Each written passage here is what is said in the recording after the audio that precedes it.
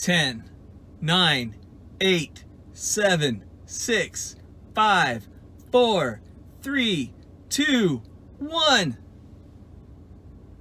Jesus loves you too. Hey, it's Mr. Russ. I bet you're wondering what I'm doing here sitting in my truck. It's Sunday morning and I'm not supposed to go anywhere, and neither are you. And unless you're going to sit on the couch and watch the live stream with your parents, that's what you should do. But no, I've missed you guys. It's been a couple weeks, and I really just wanted to get caught up on what we would have been studying had we had Redeemer Kids. Last time we were together, we were at the end of the book of Acts, and we were talking about Paul, and Paul was under house arrest in Rome. And he had just spent the last 2 years in prison, and then he was shipwrecked, so he had to spend 3 months in Malta before they could find another ship that could get him all the way to Rome. So why was Paul in prison all that time? Because remember, Governor Festus and King Agrippa said he could be released except for what? That's right. He appealed to Caesar. You see, Paul didn't mind being in prison all this time because he knew that the gospel was being furthered. He wanted the gospel to get out. He was talking to leaders. So there was governors and rulers and kings and soon the emperor. There was jailers and the other prisoners. And even the churches were being encouraged by him being in prison. And so Paul didn't care about his life and what he had to suffer as long as the gospel was getting out there. What do you think Paul did with all that time? 2 years in prison. What do you think he did? What have you been doing for the last 2 or 3 weeks? I hope you've been obeying your parents and doing what they tell you, because they want to keep you safe. So they might be telling you, make sure you wash your hands the right way, or stay away, keep like 6 feet away from other people, and don't touch anything unless you have to. And then if you touch it, wash your hands again, and then don't touch your face. All these things. I hope that you're doing those, because I want you to be healthy and I want you to be safe. But what do you think Paul was doing? What with all that time? Paul spent all of his time thinking about and praying for the churches that he had planted on his missionary journeys. He really cared about them. He cared about their spiritual well-being. And so he wrote letters to them, letters to teach them more about God and about Jesus and the gospel, and to encourage them in the tough times that they were going through. And actually, those letters that he wrote to the churches became books of the Bible. Books of the New Testament, a lot of them actually. And then, so if you're looking for things to do, what do you think you could be doing during this time that you have away? Well, hopefully you're doing your schoolwork and doing what your parents tell you to do and looking for ways to help them out. But maybe there's someone else who's on your mind and you can't go see them, but maybe you can give them a phone call, or your parents will let you text them or email them, or maybe you could even just write a letter like Paul did. So one of those churches that Paul planted was in the city of Colossae. And we call that book, that letter that he wrote to them, the book of Colossians. And so remember, to find the New Testament, this is what we do. We take our Bible, and if you open it up halfway, you'll probably be in Psalms or Proverbs. I turn to Proverbs. And then you're going to take the back half, and you're going to open it up halfway again, and you should be in one of the Gospels: Matthew, Mark, Luke, or John. Matthew's the first book in the New Testament. So when I opened it up, I ended up in the book of Luke, okay? And then you're going to open up that last halfway again. So what's that? 7/8 of the Bible back. And you should land in one of the books of the Bible that ends in the letters A and S. So if it ends in the letter A and S, 1st and 2nd Corinthians, Galatians, Ephesians, Philippians, Colossians, 1st and 2nd Thessalonians, those are all letters written to churches that Paul wrote. The Corinthians was written to the church in Corinth. Ephesians was written to the church in Ephesus. Galatians was written to the church in Galatia. You get it? So the way I like to remember the order of some of these letters, I know 1st and 2nd Corinthians is first, is God's electric power company, GEPC. Let's take the first letter, God's electric power company, Galatians, Ephesians, Philippians, Colossians. So we're going to look up Colossians, if you hadn't already figured that out. And so I opened it up and I'm in Ephesians, so that's E. I needed P, Philippians, and then Colossians. So once you found that, we're going to be in Colossians chapter 1, and we're going to start in verse 15. So right there, I'm going to pause the video, and you won't see me because I'm going to put up the verses on the screen in case you couldn't find it in your Bible or you didn't have one handy, and we're going to read it together, okay? I'll see you in a little bit. If you're able, please stand for the reading of the Word of God. Colossians 1, starting in verse 15. He is the image of the invisible God, the firstborn over all creation. For everything was created by him, in heaven and on earth, the visible and the invisible, whether thrones or dominions or rulers or authorities, all things have been created through him and for him. He is before all things, and by him all things hold together. He is also the head of the body, the church. He is the beginning, the firstborn from the dead, so that he might come to have first place in everything. For God was pleased to have all his fullness dwell in him, and through him to reconcile everything to himself, whether things on earth or things in heaven, by making peace through the blood shed on the cross. All right, so the passage I just read is just part of Paul's letter to the church in Colossae. But what he was trying to teach them is also good for you to learn as well, or all of us to learn. It's good theology, and that what theology means is it's just words about God. And he makes three main points in this passage that I want us to learn together here today. And the first is that he is the image of the invisible God. Now, can you see God? No, I can't either. Those that lived in the same time as Jesus, now they could see God because Jesus said he is the image of God. He said, if you've seen me, you've seen the Father. Next, it says that he was the firstborn over all creation. Let's think back to Genesis. You know, we know that Jesus was born. He's a baby. He's human. And back in the book of Genesis, it says that we were created in the image of God.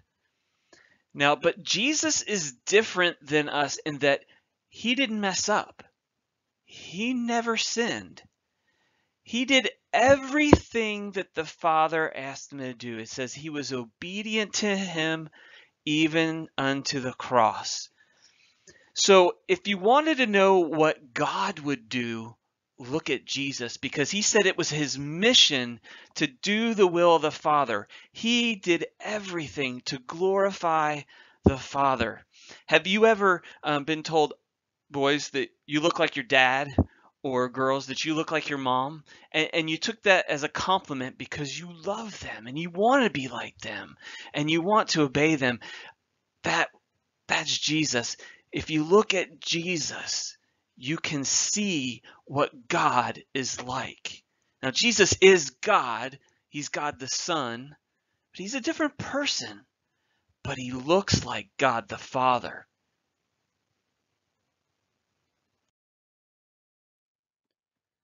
The next thing we learn about Jesus is that he was not created. So he's not like us. We were created, but he created everything that there is, from the teeny tiniest thing to the biggest, greatest thing you can think of. He created the whole universe. He created things that we can see, like grass and trees and mountains, but he also created the invisible things. Can you see air? No, but it's there. It's a good thing it's there, because if we couldn't, just take a deep breath. If there was no air, you couldn't do that. He created that. He knows that we need it. He knows what we need. He created everything that we need. And it says that all things were created not for us, but they were created for him. And then it says here in verse 17, if you look at it, it says, he is before all things, and by him all things hold together. So we looked back to creation where he created man and woman. See, he was a man. He took on that form. He was born. He took on the form of a man. But that doesn't mean he was created. And it says, by him all things are held together. You know, he knows how all those little molecules are held together. He knows how that coronavirus gets stuck together. So he could blow it apart if he wanted to.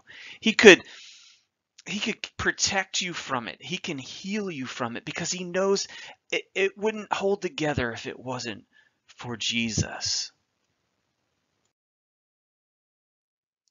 The next verse, verse 18 says, he is also the head of the body, which is the church. You know, we have elders and we call them pastors. There's Pastor Barry and there's Pastor Jeff and there's Pastor Kevin, there's Pastor Brad. But they are not the ultimate leader of the church. Jesus is the leader of our church. And in fact, the scripture says that he is the King of Kings and the Lord of Lords. Every authority that's under man, he put into place. And before he left and went up into heaven, he told the disciples, all authority in heaven and earth, it belongs to him. And he gave it to us to make disciples of all nations. But ultimately, he is the boss. He is our king. In verse 19, we read, for God was pleased to have all the fullness of his fullness dwell in him. This goes back to what we said in the beginning. Jesus is the image of the invisible God. God the Father was pleased to have all of him fill or dwell, live in Jesus. And then verse 20 says, is our last point, and through him to reconcile everything to himself. So reconcile means to bring back together again. So our sin separated us from God the Father. He can't have sin. He's holy. Anywhere near him. So our sin made us enemies with God. And Jesus, it says further down, through his blood shed on the cross, it takes care of that. It covers over our sin so that we can come back together. And if we keep reading, it says, once you were alienated and hostile, that means once you were his enemy in your minds, expressed in your evil actions, but now he, being Jesus, has reconciled you by his physical body through his death. He died on the cross to present you holy, faultless, and blameless before him. The Bible says if we confess our sins, if we believe that Jesus' death on the cross saves us from our sins, if we confess those sins to him, he is faithful and just and will forgive us from those sins and purify us from all unrighteousness. I know y'all don't know much about snow, but think about how pure and white snow is. That's how your life can be. The Bible says Jesus puts his righteousness on you if you will put your trust in him. So Jesus is our Savior. He saves us from the penalty of our sin, which is death, and he gives us life through his resurrection. So yeah, I'm back in my truck.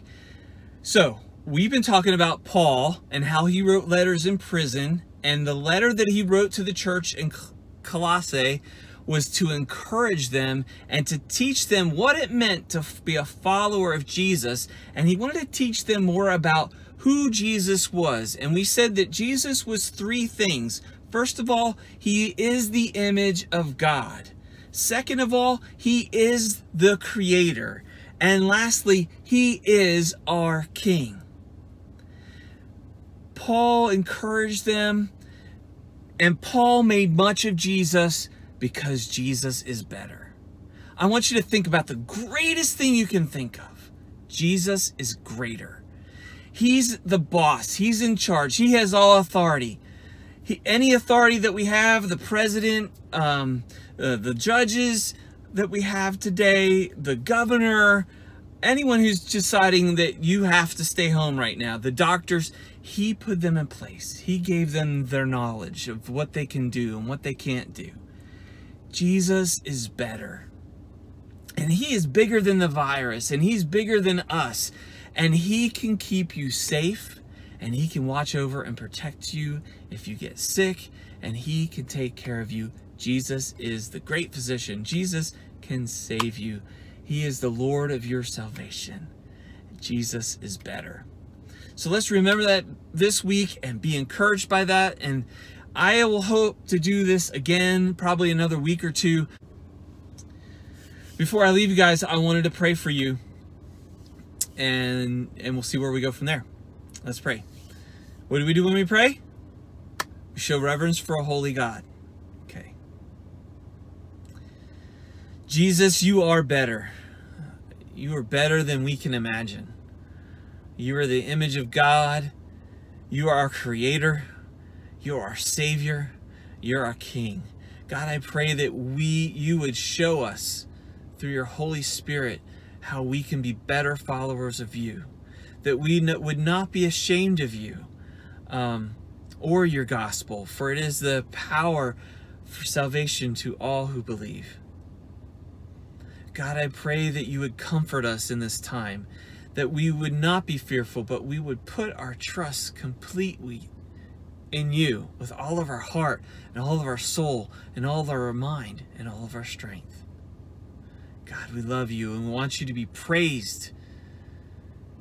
Help us not to complain.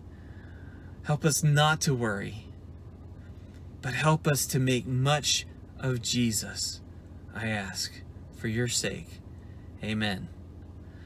Well, I hope to do this again in another week or two. Maybe we'll see another letter, or look at another letter that Paul wrote to one of the churches. Until then, y'all stay safe, stay well. I love you guys. Bye.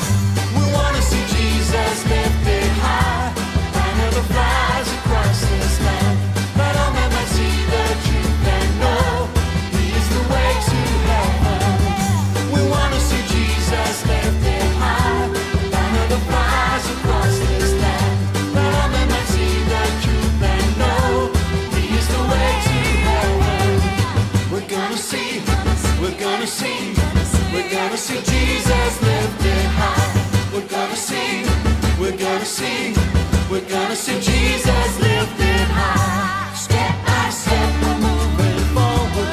Little by little, taking ground. Everywhere a powerful weapon. Strongholds come tumbling down, down, down, down.